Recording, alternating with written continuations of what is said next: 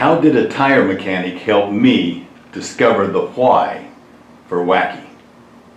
Good morning everybody, Lee Brower here, and welcome to this week's edition of Meaningful Monday. I am grateful to be here and I am glad to be here. As you know or may not know, WACKY Warriors Against Cancer in Kids and Young Adults was created in 2008 by our son Nick, who was living with cancer.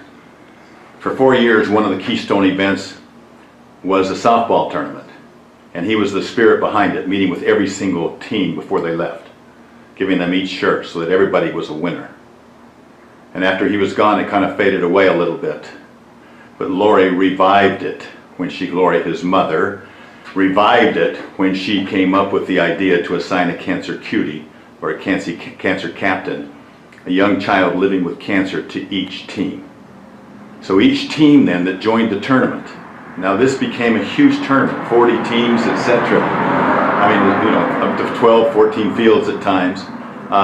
It became a big deal with very professional teams, the very best teams in the state coming in here to play. And they would dress wacky. They caught the spirit of it. And so they would decorate their own uniforms, and there would be things on there dedicated to their cancer cuties. Their cancer cuties actually became a part of the team and a part of the tournament. They might even call the coin toss, or they might throw in the first ball. But each one of them had a poster. They knew what the kid liked. They would dress. So if the kid liked Superman, they might have had what do you call those, capes? You know, if they had something like one Disneyland, just this last weekend, this was our tournament. That's why we were so brimming with emotion. But one team came in dressed like Disney, and the catcher had Mickey Mouse ears on her hat. And these are just kids themselves playing for kids that are living with cancer. They adopt them, they become part of that. The coaches get involved, they meet the parents, they understand what's going on. They really truly become a part of the team. It's an amazing experience. You won't see this. I wish I could grab you all up. You won't see this at a typical youth sport events, where instead of the yelling and the cursing and the cussing, imagine umpires showing up with gold shirts. And on the gold shirts are not kids they're sponsoring, but there's the initials of a kid, a child, former cancer cutie that is now an angel. Imagine that emotion. Wacky Warriors right on their uniforms. Imagine what that feels like as a team to be playing against other teams. You'll never see a tournament like that when coaches say, my life will never be the same, and they wouldn't miss this tournament. It's become that successful. And just experience after experience after experience has brought Lori and me to our knees. She makes it all happen. There's no qualms about that. She makes it all happen. She's taken over Nick's passion. And Nick had a passion. He had a passion. We have a note from when he gave a note that he wrote to a young lady, a very special friend of his. And we just took an excerpt out of it, and I taped it to my camera because I don't know how to get fancy. But let me read it to you. He said, once upon a time, I was a young 18-year-old kid ready to graduate high school when I was suddenly diagnosed with a rare type of cancer. A cancer that I knew nothing about, and yet it was living inside of me, trying to take my life. A cancer that has forced me to spend 3 of the past 4 years of my life in and out of the hospital getting treatments. A total of 24 rounds of chemo, 58 days of radiation, 3 surgeries, and a countless number of nights at the hospital. Through my many visits to the hospital, I was able to see firsthand how cancer affects so many people and their families. It soon became clear that I not only wanted to make changes in my life, but I also wanted to help others in my situation get through their trials. What he calls his happy ending, his joy, he says, my happy ending is not that I have beaten the cancer that I'm still fighting to this day. This was about 5 months before he passed. He said, my happy ending is the gratitude and happiness that I get every year when I get to send a check through my foundation to charities of my choice. What is it about this last event that we had, the softball tournament? Well, all you have to do is ask a few people. Why don't you ask Dave and Melanie, part of our staff that have been there many, many times, for whom we're so grateful, what it means to them. Why don't you ask Colby, who's the head of the group that runs it all, and ask what it means to him, or Troy, who came in there and used his clout and his ability to be able to get the fields for us for next to nothing. And what about Kelsey and Bronson?